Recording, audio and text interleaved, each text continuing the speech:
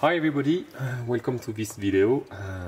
As you can see, as you can hear right now, I will change a bit my habit and I will speak in English in front of the camera. It's the first time. So obviously you will notice my very strong French accent. I'm not a native speaker, but I wish everybody will understand. So today's idea is very simple. It's to make a trigger box for Type 96 with all the material coming from a single DIY shop, Castorama, that is a very big DIY shop in France. And the total cost is 32.74 euro.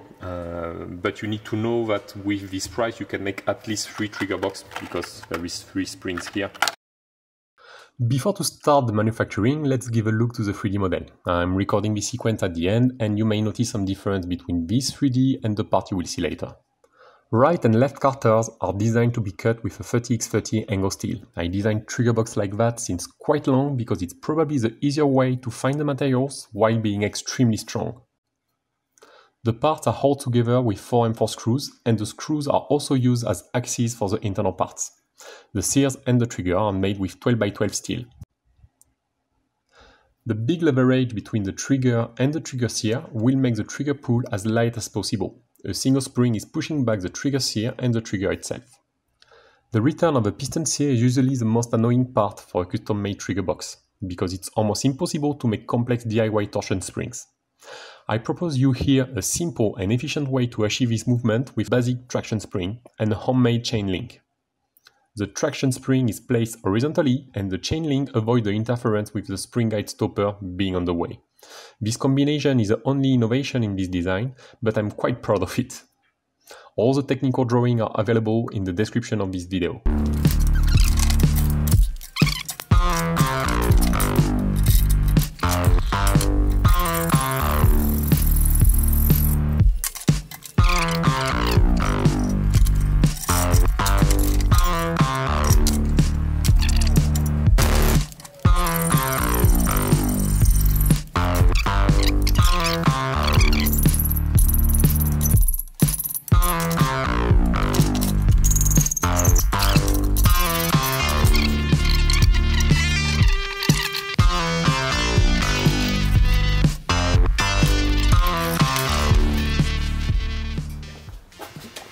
Okay, so I just finished to cut my pieces and we can check the dimension quickly. So we are supposed to be at 20, not bad. 74, not bad, and 30. Perfect. So I did this for the 2 pieces for the carter. At the end it will arrive like that. So this will be the carter for the trigger box. I need to make a machining here. You can imagine. Now I'm going to cut the raw pieces for the trigger sear, and for the piston sear.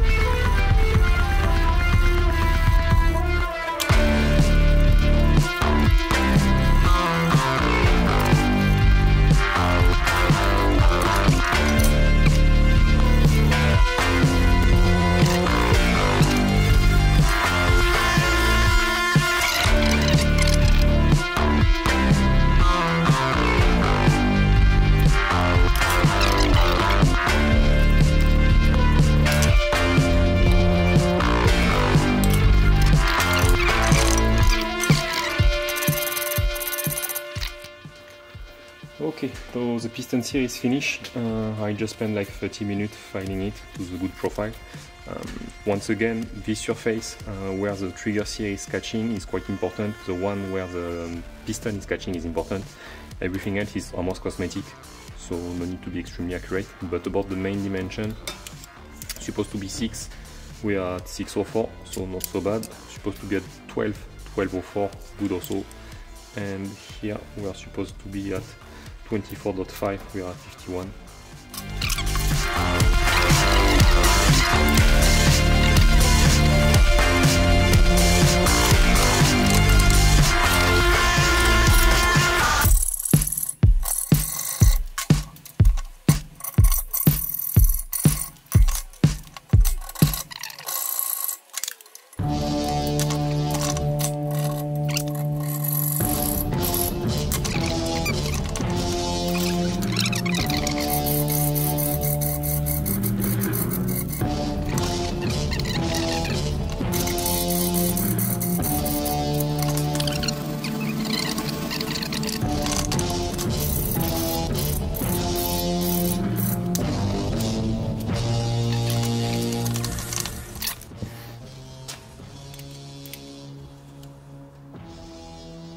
$73.93, not bad. Should we move just a bit? Well, $73.95, 5 cents. Let's say it's quite okay. So now I will make the cut at the top.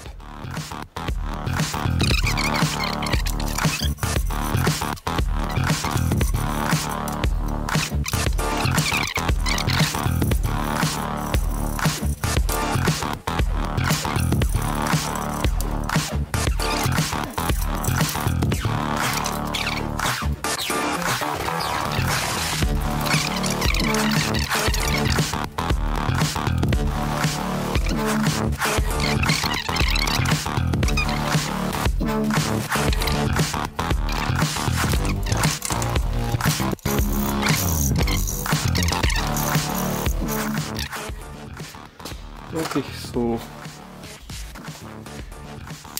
here 14.5, 51, not bad, and here it's supposed to be minimum 30, and we are at 30.03, quite good. 6.5 hours later. Hi again, no more battery, so I work a bit faster than I was planning. I just finished the left part and almost finished the right part. For the right part, okay, I'm just missing the cut at the back, this one. But before to do it, I want to drill all the hole for the carter.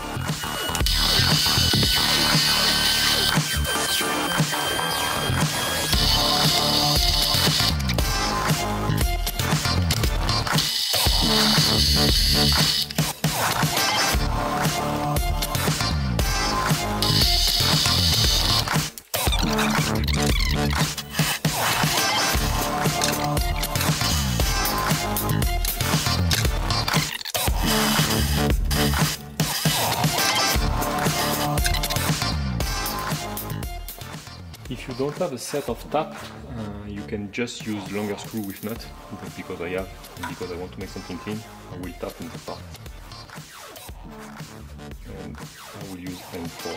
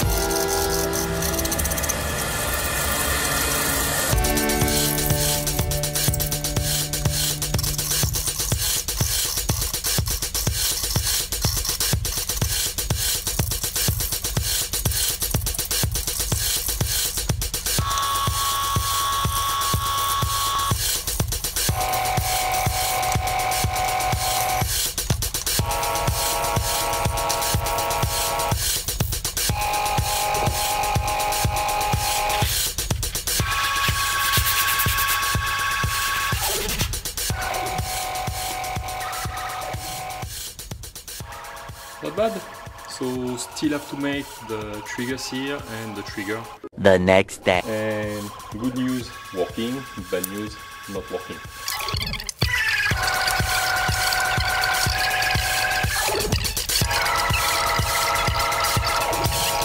"20 minutes later." Okay, so I finished to do it again. I went a bit freestyle on the shape. It's supposed to be straight at the back, but I put some kind of a curve just because I use this style. And now, going back to in front, what we done is working fine.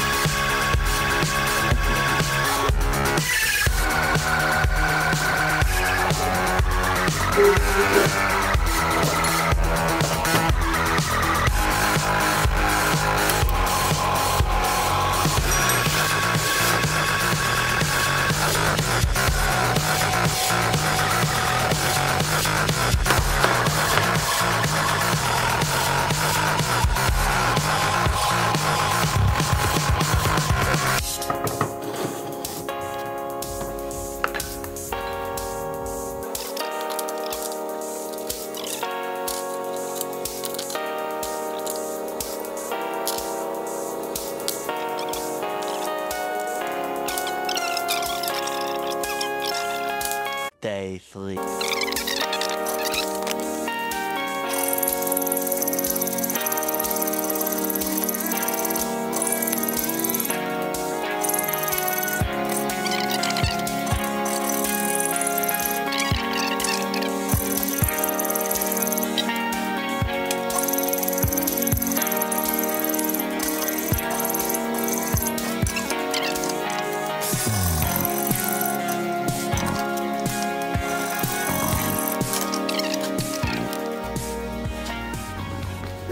Okay, so I just finished the trigger. This is clearly the more complex part to make because it's a lot of filing, and I try to make something quite pretty, which at least it is. For the function, it is working. Let me show.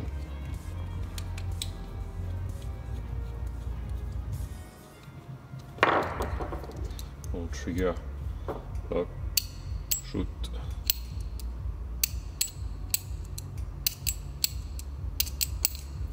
The board that is working, but I think the trigger is sitting a bit too front, and I will add something that is not on the drawing. I will add an adjustment screw. So in fact I will just make an M3 thread here, and when I will tighten the screw by the back, the screw will push against this surface, and it will be possible to adjust a bit the position like that, because in fact the shooting position, it's here. So it's totally possible to adjust the trigger like that, vertical, without having any shoot. So for this I will just note the position here. And I know the screw needs to be 1.5 mm lower than this line.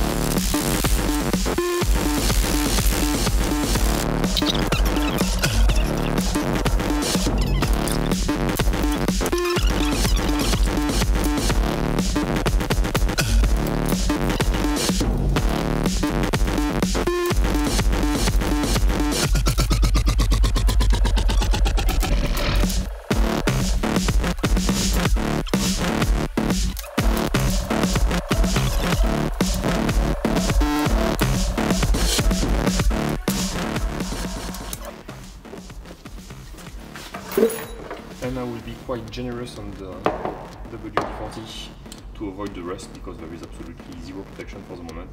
I may try later to make a black oxide. There is something I want to try. You need to let the part rust slightly, so you need to have just a very thin layer of rust everywhere, and then you boil the part inside water. That's supposed to be to make a nice black oxide. I may try it later, but for the moment, finished.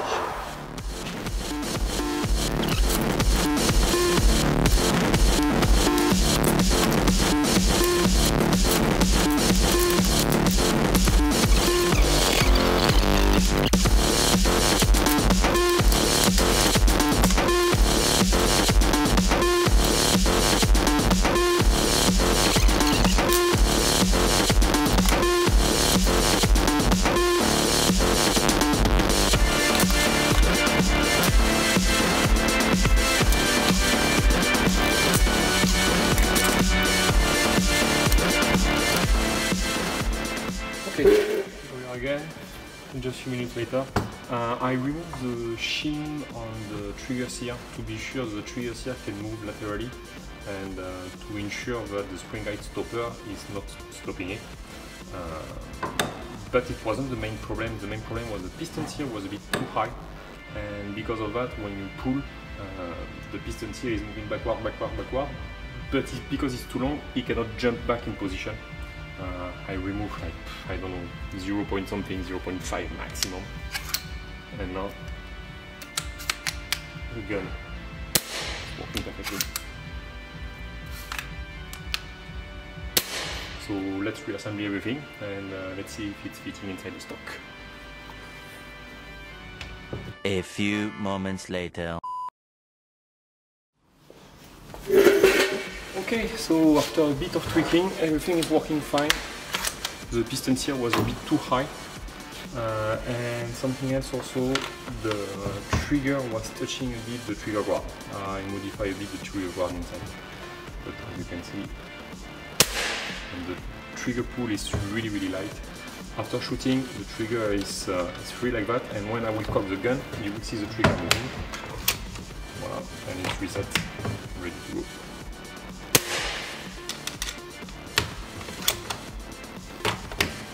And when it's cocked, there is absolutely